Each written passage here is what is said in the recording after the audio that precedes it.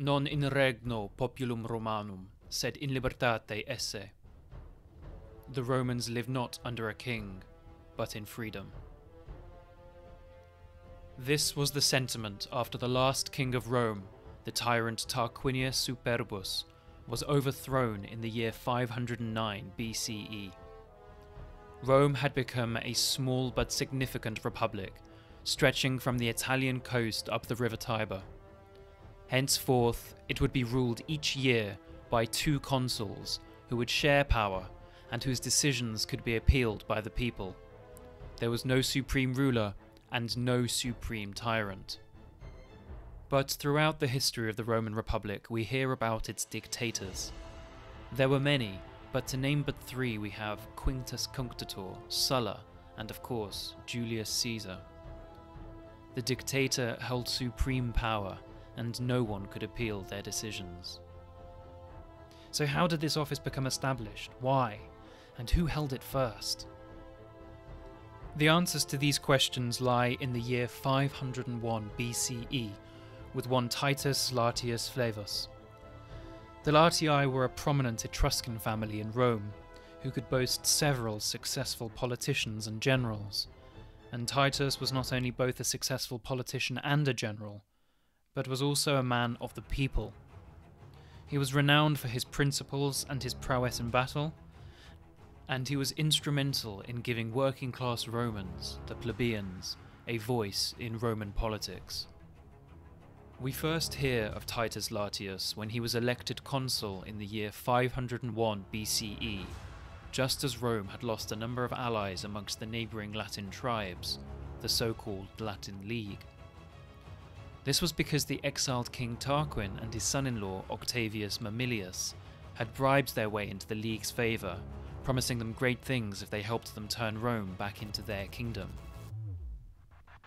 Now, the Latin League met together periodically with Rome at the Grove of Ferentina to discuss diplomatic and political affairs. But following Tarquin's bribe, the League chose to exclude Rome from the usual proceedings. Meanwhile, there were problems in Rome itself. Young men from the nearby Italic Sabine people had been abducting Roman women, and on top of that, there was civil unrest. A slave rebellion had arisen. Titus Lartius and his co-consul Postumus Cominius did manage to bring order to Rome that year, but tensions in the Republic and the risk of all-out war with Rome's neighbours were clearly rising. Over the next 2 years, these risks turned to reality. The Roman Republic found itself in all-out war with the Latin people of Fidenae, backed by the Latin League and the old King Tarquin, relentlessly pursuing his lost throne. In the year 498 BCE then, Titus Lartius was re-elected consul alongside Quintus Cloelius. While Cloelius was asked to handle the civil affairs on the home front, Titus Lartius was given half the Roman army to march out in an assault against the Fidenates. He swiftly moved north up the Tiber to their capital city of Fidenae and lay siege. He proceeded to cut off their supply lines and intercept all Latin ambassadors to prevent any calls for aid from the rest of the League. Having lost all hope of success, the Fidenates surrendered to Lartius.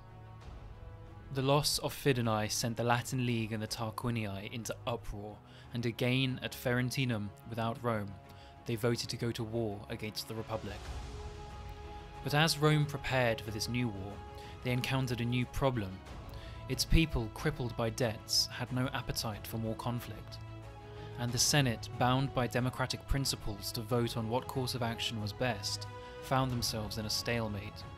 They could not agree on what to do. And so the Senate decided to create a new position, one not bound by partisan politics, but with absolute power to do whatever they thought necessary to solve the problems at hand. The position would last 6 months, after which it would dissolve and the 2 consuls would again make the decisions. They called this position Magister Populi, Master of the Infantry, or just Dictator, the one who dictates. And as you may have guessed, Titus Lartius was chosen that year, in 498 BCE, to be the very first dictator of Rome.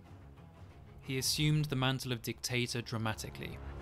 He rode through the streets of Rome alongside his personal guard, 12 lictores, who carried fasces, ceremonial axes from the era of the Roman kings. These symbols struck enough terror into the Romans to stop their arguing and dissenting, and to listen to their new dictator.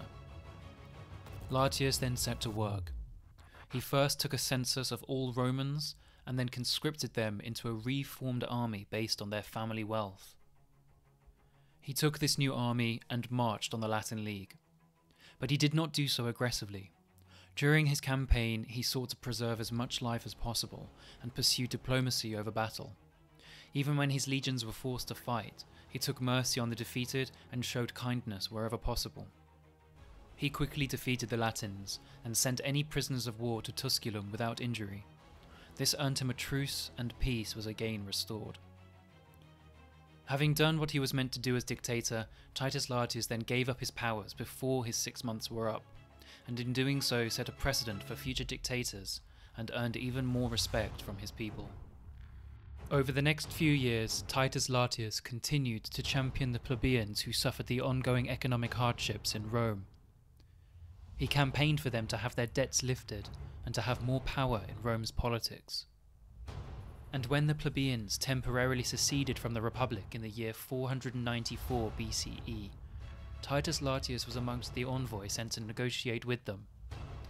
The result of this was the establishment of a new position, Tribunus Plebis, the tribune of the plebs.